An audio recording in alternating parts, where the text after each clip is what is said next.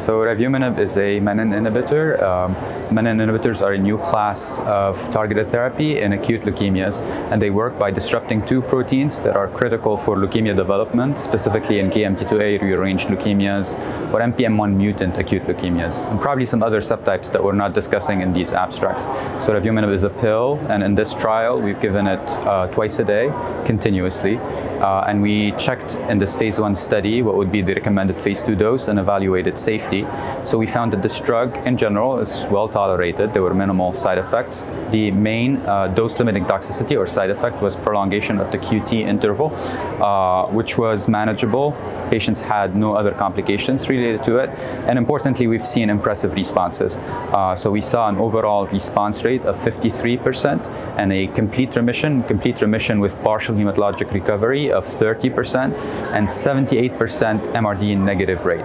So to give you perspective, in these patients in general, chances of responding are less than 10%, and MRD, and I'm talking about fourth line setting and KMT2A rearranged AML.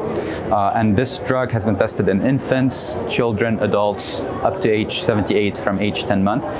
So it's a promising new addition to therapy in leukemia. So that would be abstract number 1. I'm also doing a second abstract on the outcomes of those patients that got a hematopoietic stem cell transplant and consolidation.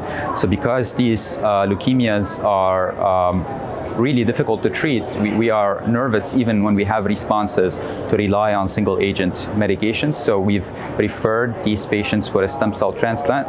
And in this second abstract, I show that, or along with my co-investigators, we show that duration of response is durable. The majority of these patients are still in remission. And I talk about some of the experience in using this drug after transplant and setting up the stage for future studies where we're going to see what would be the potential side effects of this medication post-transplant.